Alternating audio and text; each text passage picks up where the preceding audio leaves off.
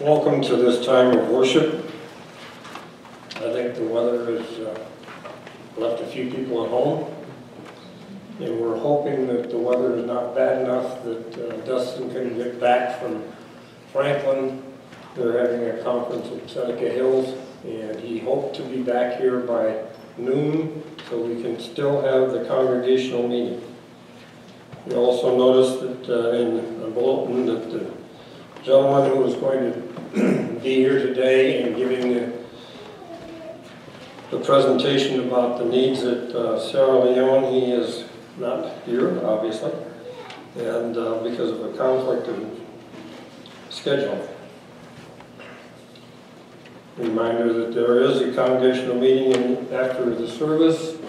We'll gather downstairs. There is crackers and cheese to get us ready for the meeting. Also a reminder that it's not in the bulletin today, but next week there'll be ordination and installation of the new officers. Are there any other announcements that anybody can think of that needs to be said at this time? So let us proceed with the call to worship. May the glory of the Lord endure forever.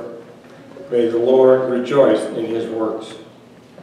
Who looks on the earth and he trembles, who touches the mountains and they smoke. I will sing to the Lord as long as I live. I will sing praise to my God while I have being. May my meditation be pleasing to him, for I rejoice in the Lord.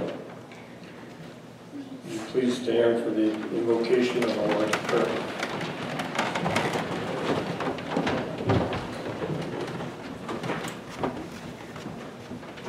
Gracious God, holy God,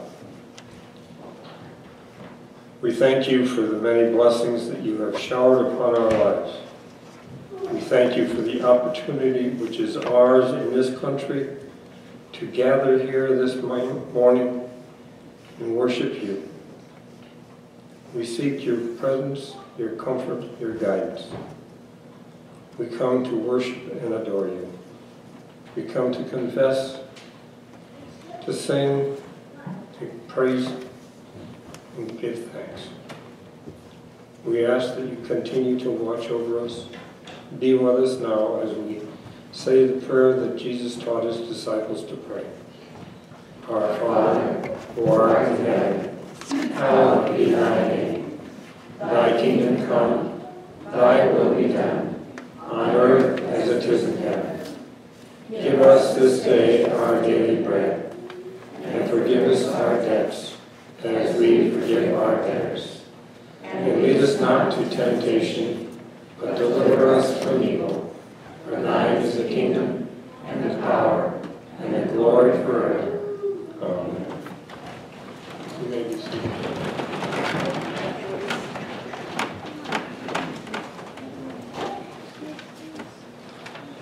Join in the confession.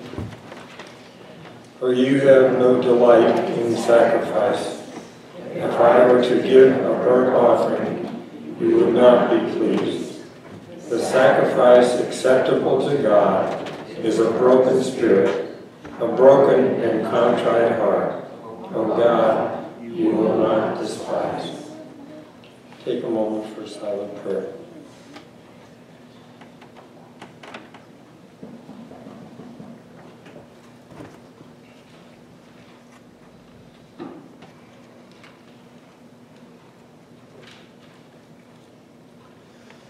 You shall call, and the Lord will answer. You shall call for help, and God will say, Here I am. The Lord will guide you continually and satisfy your needs in the parched places, and you shall be like a watered garden, like a spring of water whose waters never fail. In the name of Jesus Christ, you are forgiven. Thanks be to God. Now that we have been forgiven, we have peace with God and with each other. Share a sign of peace with your forgiven brothers and sisters in Christ. The peace of Christ be with you. And also with you. When when you come back together, would you kind of join in the center?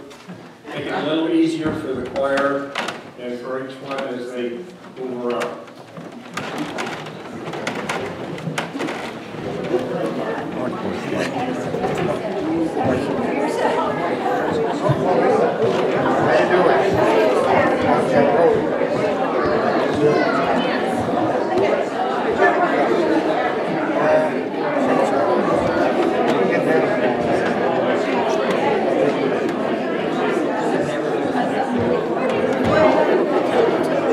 Morning, Jim. Oh, you're close by.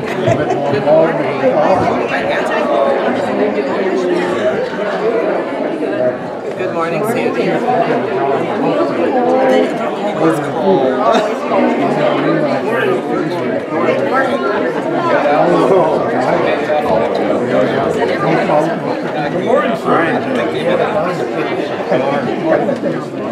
I'll even show you. Yeah. You don't think of that. Yeah. Sure. All kinds of chocolate gas cap sitting around the Yeah. That did it. Good morning.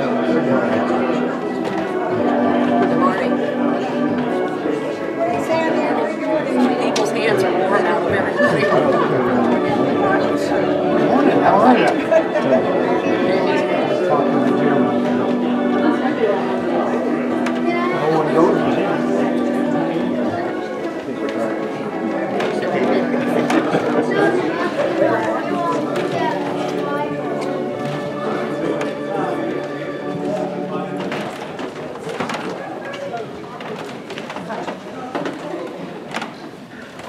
Your bulletin says congregational choice of hymns. I'm going to make the congregational choice. You know, there's a number on the board.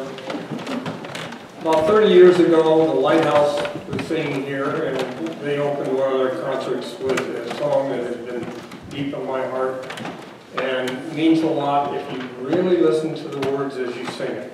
Number 219, surely the presence of the Lord is in this place. And we'll sing it through twice.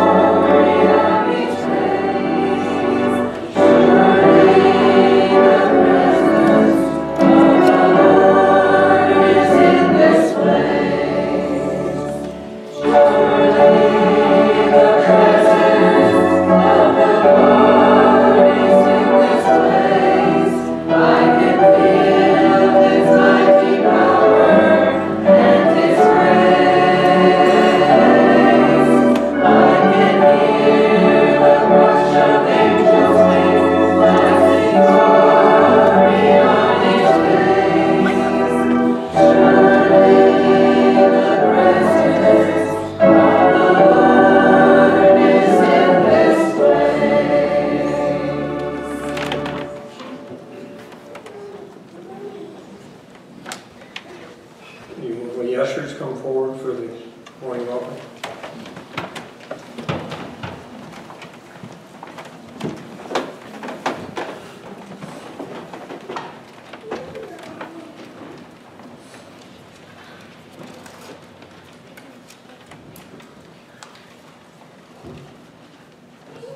Gracious God, we thank you for all the many blessings that you give us. God, you bless us with our time, our talents, and our abilities. And Father, we return to you a portion of these blessings which you give to us for use here in your earthly kingdom. In Jesus' name we pray. Amen.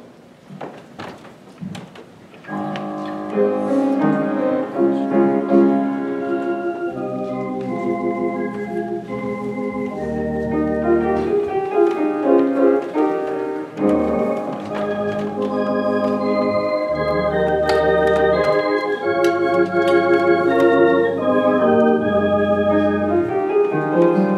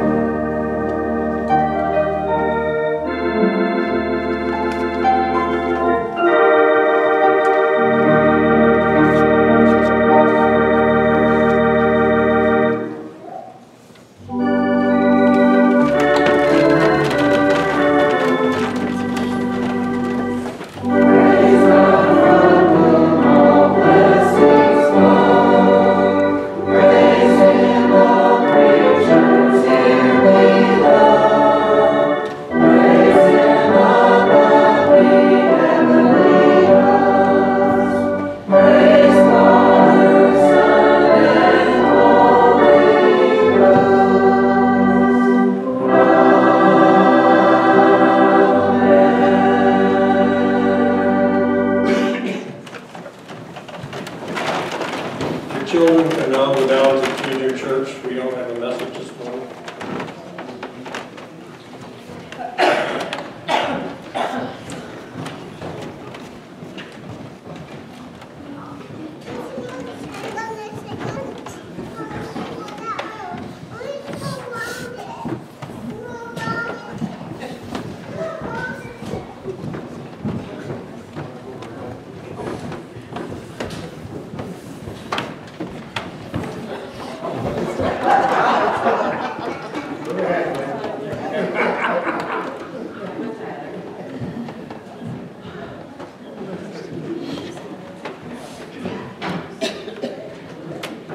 There's one in every group.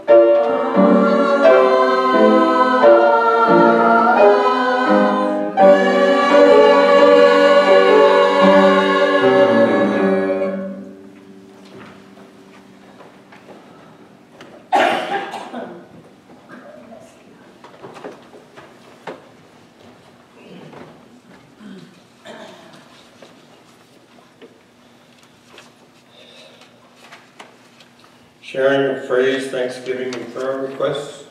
I have a couple that I've heard of just this morning. Todd Chandler passed away yesterday, as did John Ulrich. You need to remember Bill Taylor's family too. Bill Taylor family, yes.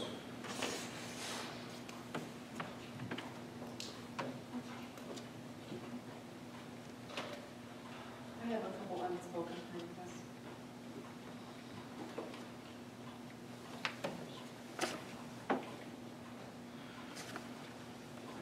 David is having cataract surgery on Wednesday. And Joyce Coder is having a biopsy on her breast tomorrow.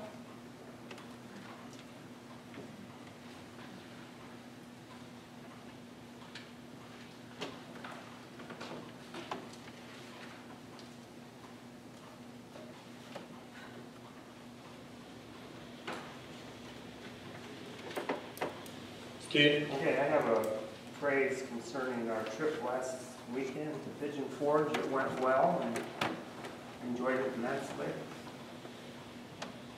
You know, it's strange that I have you on the list here to come up and give us a little bit more about that in just a few minutes. All right.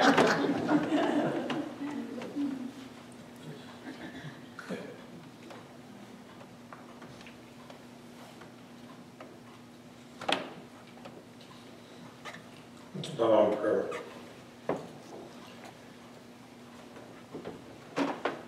Gracious God, Creator, Sustainer, we have many things on our hearts and minds at this moment. We're concerned about the weather, and the cold, and the wind. We have heard news of a number of people passing. John Aldrich, Todd Chandler, Bill Taylor. We ask, Lord, that you would be with their families and their friends. Console and comfort them, that they might know that their loved one is still loved and will be with them in their hearts and minds for years to come. We have unspoken prayer requests, things that for whatever reason we may not want to speak out loud, but we know that your Spirit was within us and you have heard and will deal with the needs that we have on our minds and hearts. We ask, Lord, that you would be with Dave as he has cataract surgery this week, be with the doctors and nurses as they perform this procedure. Also be with Joyce Coder as she is having a biopsy tomorrow. Many people have had this in concern for all. We ask you to be particularly with Joyce at this time. You have brought us here, Lord, not only to pray, but to worship and to sing. To know more about you and to understand your ways. We ask, Lord, you would open your hearts and open our hearts and minds to what you have in store for us this coming day and this coming week. Be with Dustin as he travels. May he be here on time so that we can have our congregational meeting. Watch over us all. We ask your blessing in Jesus' name. Amen. I didn't find this out until I got here at church today. I'm supposed to do some additional reading. Psalm 47.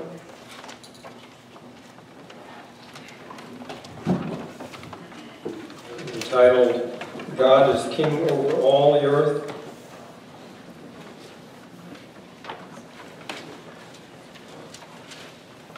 Clap your hands, all peoples. Shout to God with loud songs of joy. For the Lord, the Most High, is to be feared, a great King over all the earth. He subdued people under us, and nations under our feet. He chose our heritage for us, the pride of Jacob, of whom he loves. God has gone up with a shout, the Lord with the sound of a trumpet. Sing praises to God. Sing praises. Sing praises to our King. Sing praises. For God is the King of all the earth. Sing praises with a song. God reigns over the nations. God sits on his holy throne. The princes of the people gather as the people of the God of Abraham. For the shields of the earth belong to God. He is holy, highly exalted.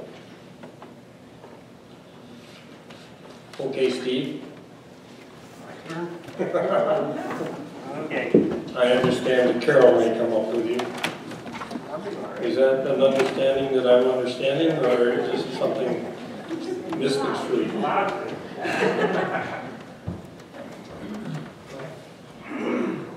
just want to thank everybody for their prayers. We did have a safe trip all the way down. Roads were clear, and we did have one area we had to stop, but praise the Lord, we were right by an exit so we could get off and do a little detour around there. But it was wonderful to be with the 3 youth. I could count Tim as a youth. And Juliana went and Celeste. And we had a good time, fellowship. There was like 10,000 kids that were there with us in Pigeon Forge. So the town was hopping. I'll let Steve talk a little bit. What struck me is at the end, so I'll let him tell you what he wants to tell you, and then I'll tell you about the end, okay? Okay. All right. The conference this year, the theme for it was explicit, with X, not EX, okay? Explicit, no room for doubt. And I have to admit that there was a lot to do, or a lot of notes were taken, but the one thing that really affected me is the one I would like to share with you. And it was on Sunday night, the speaker that gave his points that he wanted to drive home before they gave the altar call that night. And I want to share that with you, so bear with me, because I'm going to try to cover a lot of territory, and we're going to be in the book of Acts, okay? We're going to go through the first 7 chapters. All right. Number 1, first of all, it starts out with Jesus Christ ascends into heaven after being on earth 40 days after his resurrection. And he says, wait until the Holy Spirit comes. He says he's going to send the Holy Spirit to the people. And that was on Pentecost, which would have been 10 days later. And Pentecost was a feast that the Jewish people were required to come into Jerusalem for. It was one of 3 feasts, okay? And at that time, the power of the Holy Spirit came on the people. Many, many people became believers. The church was beginning to grow rapidly, very rapidly. At one point, there was 3,000 one day said yes to Jesus Christ. Okay, and then fast forwarding, as they were growing, some of the people who had possessions were selling them, bringing the money to the church so that they could provide for the people that had needs. And that takes us up to a couple of believers, a husband and a wife, Ananias and Sapphira. Have you heard them before? Okay. Ananias and Sapphira have some property, and they said, we will sell the property and give the proceeds to the people of the church. And I don't understand exactly what happened, but it does say in Scripture that they conspired that between themselves that they would hold back some of this. And I'm going to try to envision what may have occurred. I'm going to guess that maybe they had a hot piece of property that they thought might only fetch so many dollars. So they probably said, well, we know somebody else gave some money, so I'm sure we can give that much. We're going to let everybody know this is what we're going to give. Well, maybe they had a bidding war for the property. I don't know. I'm just speculating. Got way more than anticipated. But they had told God that we were going to give it to you. We're going to sell this property and give it to you. But in the meantime, they get more than they thought. And they thought, well, we'll just keep back the extra. So anyways, Ananias goes to Peter with the money and gives it to him. And Peter says, is this all there is? And he says, yes, it is. And he says, why are you lying to God, Ananias? And he drops over dead.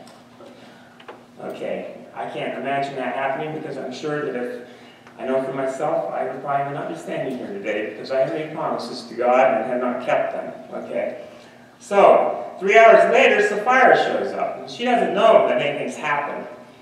Peter questions her, says, is this how much you got for what you sold? And she says, oh yes, this is what we got. And he says, why are you lying to God? And she too passes away. But before they both passed, Peter made it very clear. He says, you could have done whatever you wanted with that money. You didn't have to give it all to us, and if you just said that, everything would have been fine, but you lied to God, okay? So again, 2 believers, okay? Now, we have a situation where there's so many people that are believers, we have widows and children, okay? And we're moving along in the between chapter 5 and 6, and they decide they need some people to deal with taking care of the needs of the widows.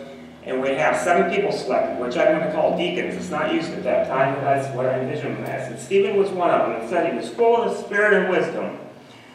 Okay, and you also have to keep in mind that we have a lot of people who are not believers. And they are concerned about what's going on here, okay? And so they approach Stephen, and they talk with him, and they're amazed at his knowledge and wisdom. But yet they're they don't like what he's saying about Jesus, and they decide that we have to come up with some false accusations against him, that he's saying bad things about Moses and God. They forced him to come before the council, very similar to what Jesus faced. Okay? And it says in Acts 6:15 that as they sat him in front of the council, they said they saw his face like the face of an angel, which meant that he had a calm, unruffled composure, reflecting the presence of God. So even under the circumstances he was facing, he was very calm, relaxed, and they asked him, are these accusations true? And if you know anything about your scripture, he goes into a very long spiel about going all the way back from Abraham, telling about how God promised the Israelites, told that they'd be in slavery for 400 years, they'd be delivered from that. Moses delivered them. He was like a redeemer at the time. But Moses also said, there's one greater than me who is coming. And these people, being of their faith and being of Jewish heritage, if they would have known their scripture, they should have been able to recognize who Jesus Christ was. Okay, so he gets done with that, and he looks up. I want you to envision this. Scripture in Acts 6, or 7:56, and this is the one that really spoke to me, was it said that Stephen then looked up, and he got done speaking. He saw heaven open, and he says, look, he says, I see heaven opening, and I see Jesus standing next to God. And the speaker said, what's so unique about that is everywhere else in Scripture, when they speak of Jesus in the presence of God, he's always seated. Okay. And he went on to say that he envisioned that moment as Christ standing up and saying, well done, good and faithful servant. But Stephen stood firm in his belief, did not waver whatsoever. And a few verses later, they got so mad when he said that, they said they grabbed him, took him outside of town, began to stone him. And he said, Lord, receive my spirit, dropped to his knees, said, Father, forgive them. And then he died. So we have an example of 3 different believers at this time. And there's no doubt in my mind, the one that would fit the theme of explicit would be Stephen. And I guess my desire is I hope that my life will begin to be explicit. There'll be no room for doubt about who I serve. And I hope that becomes yours too. Going along with that, the same night, they had the invitation.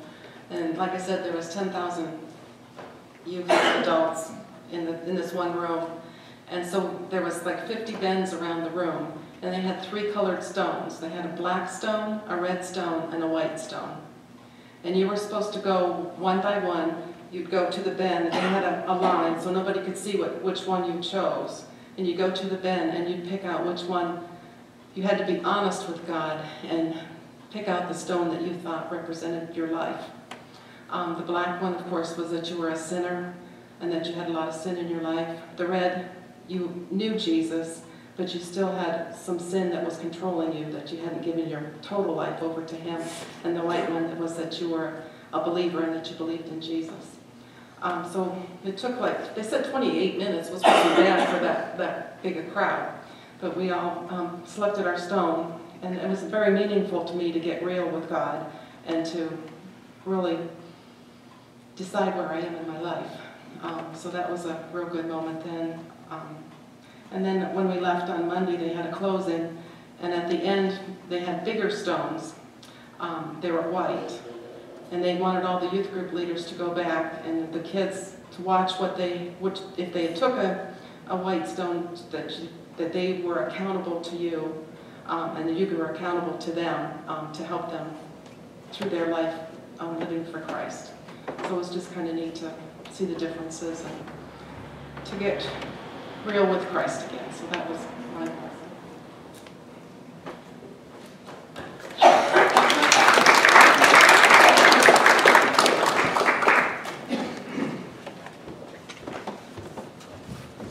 think is taken care of. I know that I've been to a couple conferences. They can be very stimulating, very opening, very meaningful. I'm quite sure that we'll hear some more of that next week from those who are at Seneca Hills at this moment, or on their way back. The clock on the wall says we still got 23 minutes, and I'm not going to preach.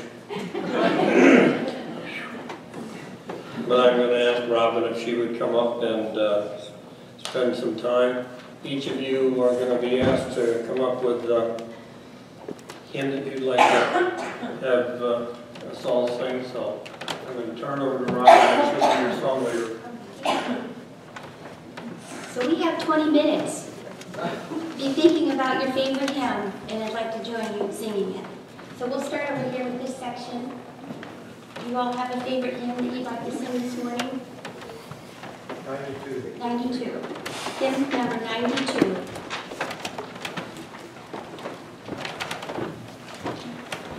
Oh, how I love Jesus.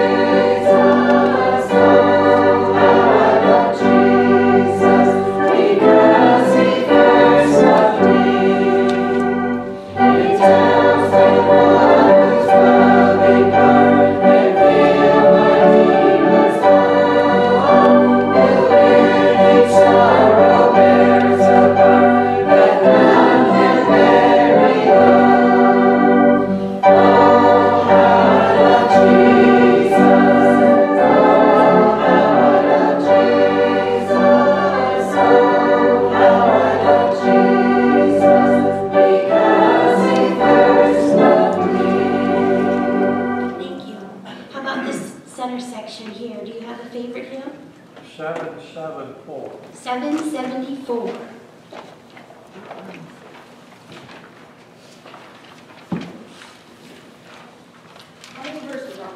We're going to sing the first and the last. When the roll is called down.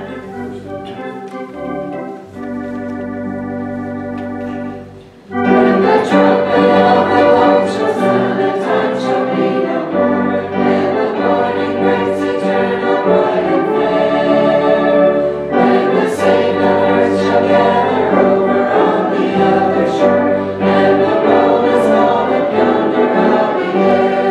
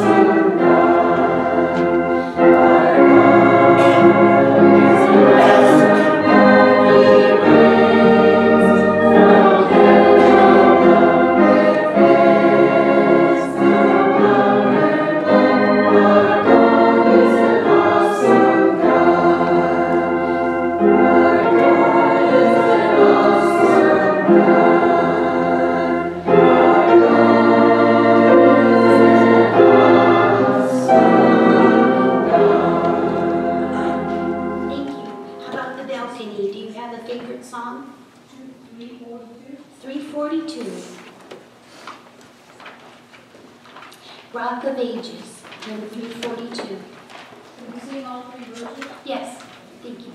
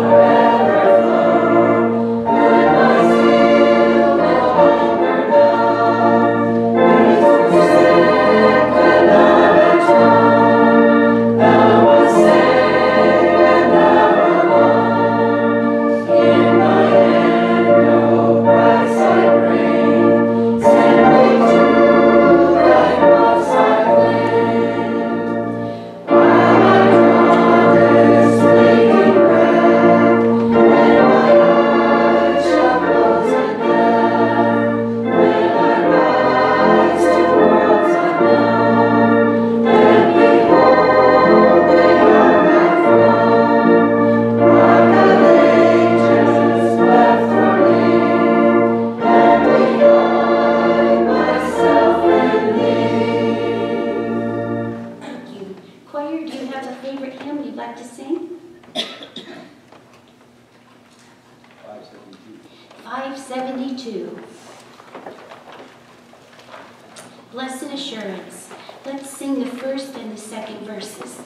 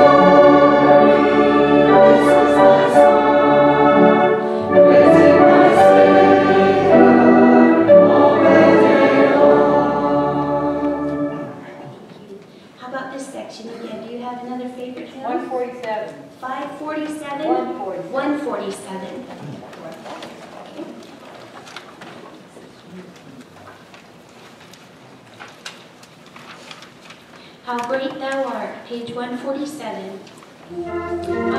Let's sing the first and the last.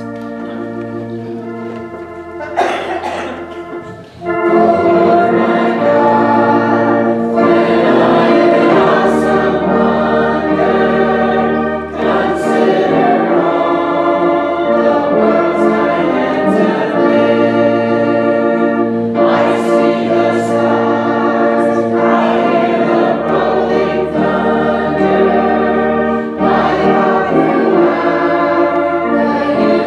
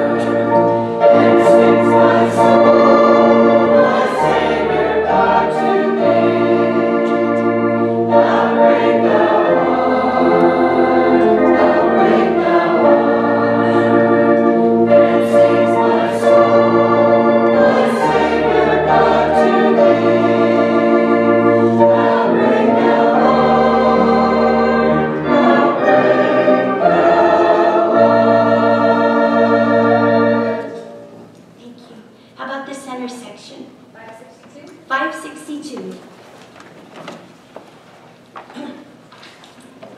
Be that my vision. 562. How about the first and the second verses?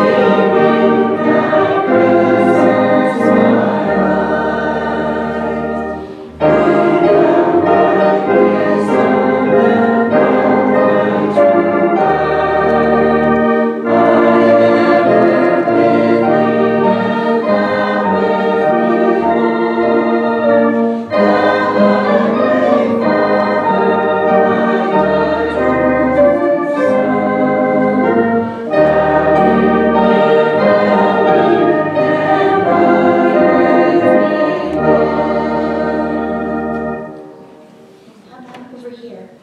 343. 343.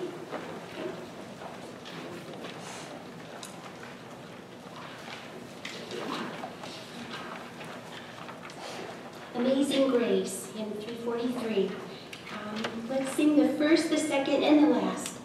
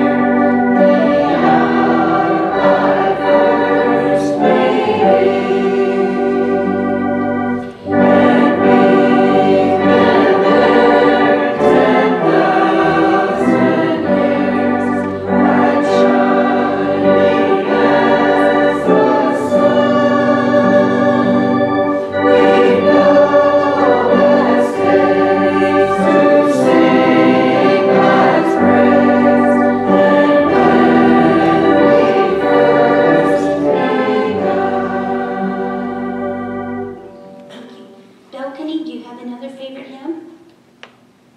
444. 444. I love to tell the story. 444.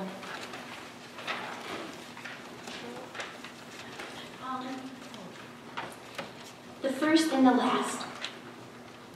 Tell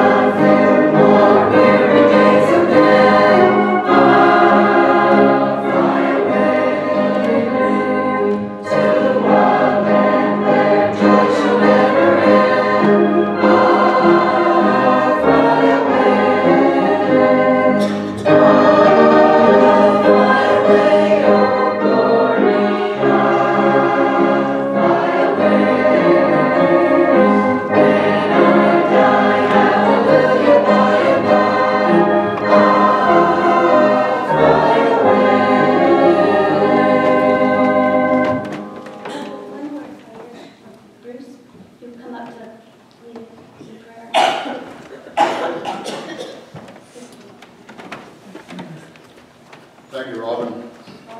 Shall we bow for the benediction?